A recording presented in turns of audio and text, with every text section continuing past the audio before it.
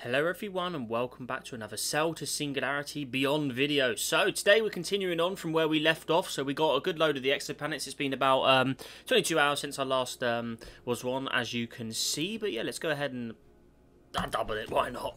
So we get 2 days worth of stuff pretty much. So that should easily be enough for hopefully for us to fly through this now. So here's all the bits we got last episode. So we started off at Formholt's Wing, was 12B. We're calling this Gliese. That's its new name there, but we'll still know that as Gliese 436b, Kepler 70b, and then we still have one more here, which is a mystery what that is. So we will see. I mean, I don't know, 55 Cancri coming maybe. I know it's a red colour because we saw it in the... well, there it is there. Jansen, it says it there. I'm not sure what Jansen actually is, though, but we'll see that. So rank up Formholt's Ring. I mean, we're about to find out what it is right now, probably, so we'll just upgrade it straight away. Oh, I did the wrong one. That was fine. We can still afford the other one. There we go. Right, so that's leveled up. Looks like we've got a little leveling up to do as well. But as you can see, we've unlocked this. So what is Jansen? Here we go. Hello. Oh my god, that's very close to a star. So what is this? Oh, it is 55 Cancri. Yay. Okay, good guess. Very good guess. Can't believe I guessed that. All right. So, Super-Earth orbits a sun-like star far too closely for life to exist. What's intriguing is its extreme density. The planet is twice the size of Earth, but 9 times more massive. This means it's terrestrial, but what is it made of? Well, it's got those very, very pressure diamond material almost on it, the carbon. Got another object out here. So, other planets in the system. I like how it adds all the planets in the system as well. Look at that, that's cool. So, there we go.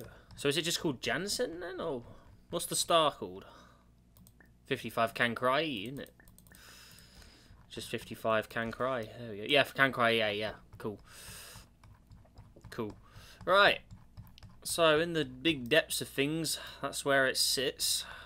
Distance-wise, it's not the furthest thing out there. Cool. But it looks like we should probably be able to finish this very fast now. So rank that up, that's done. We'll start that again. Boost that. So we get these things, and all we need to do is rank up 55, and then that's literally this done. So we'll go ahead and do that, really. So we can crank up a whole lot more than once. Let's just see how high we can pull it. Oh, we've got new discovery as well. There's the diamond crust, yeah. Imagine a sea of lava bejeweled with diamonds and bathed by liquid gas atmosphere. The planet's extreme density suggests a carbon core mixed with iron and other heavy elements under the intense pressure. Pressurized carbon takes the form of graphite and diamond. There you go, sweet. So get that will automate it. Let's just keep leveling that up. Should give us the other card we need. There you go. Tidal lock. One molten side of it faces its star at all times in what's called a tidal lock. On the dark side, clouds of molecule minerals condensed into rain, made sparkly by the glowing lava below. Planets like Earth are not tidally locked and are more suitable to life. There you go. Get that done as well. So I can't level it up again now. Okay, let's just level everyone up from reverse order. Get the really expensive ones out of the way. So that's Kepler. So all of the strange worlds, we've just got a lot of hot planets. If you've noticed, look. I mean, Formholt's Ring, that's not even a planet, that's just the ring around the star. WASP 12b, obviously that's very hot.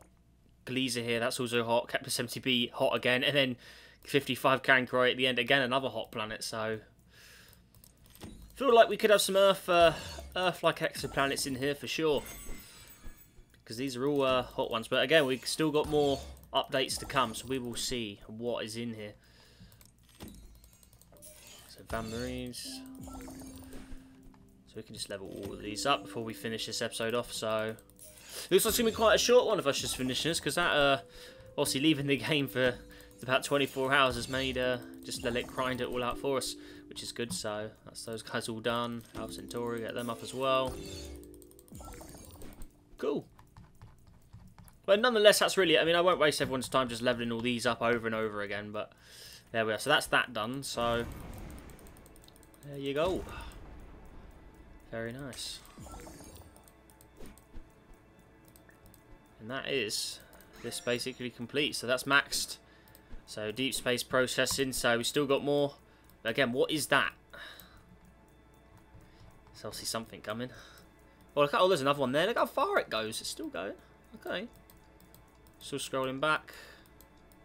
So there's still a lot of things to come. So if we just look on the achievements here, because this is kind of the little cheat menu you can see to what's coming in the future. So there's those two done. But so we're finished. So that's Kepler 70b there. So there'll be 2 achievements for 55 Cancri. So that means there's another 6 more objects still to come. And obviously 4 more constellations as well. So my guess is that's probably at least 2 updates possibly. Or 2 more episodes. So it'll probably take us to number 22, I'm guessing. But we will see. We can't even level this up. We're too, we can't afford it. Right. Anyways.